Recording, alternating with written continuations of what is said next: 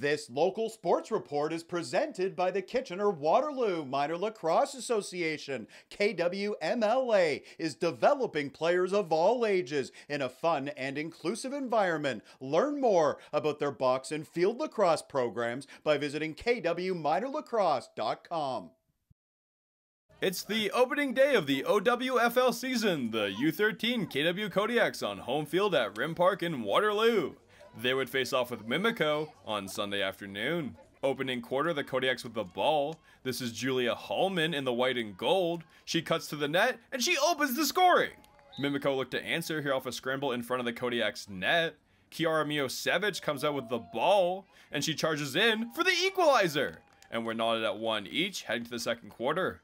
Jumping to the second quarter, and it's more from Kiara Miosevich. She picks it up out front, and Mimico take the lead. And Kiara wasn't done there. Moments later, and how about a hat trick for Miosevich? She charges in and scores again, so it's 3-1 Mimico, heading to the half. On the other side of the half, and it's the Kodiaks with the ball looking to battle back. Julia Hallman picks it up behind the net and cuts out front and shoots.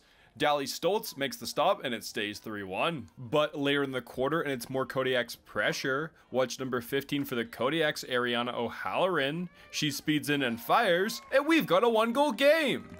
Early in the fourth quarter, now the Kodiaks pressing for a comeback. Lauren Clowett spins off a defender, and she eyes the net. Lauren shoots, and she ties the game. So we're knotted at 3 each early in the final quarter. A good comeback from the Kodiaks, but here comes Mimico. This is Brianna Hannon on the run. She's in on net, and she buries it. So Mimico retake the lead. And later in the fourth quarter, here's the dagger.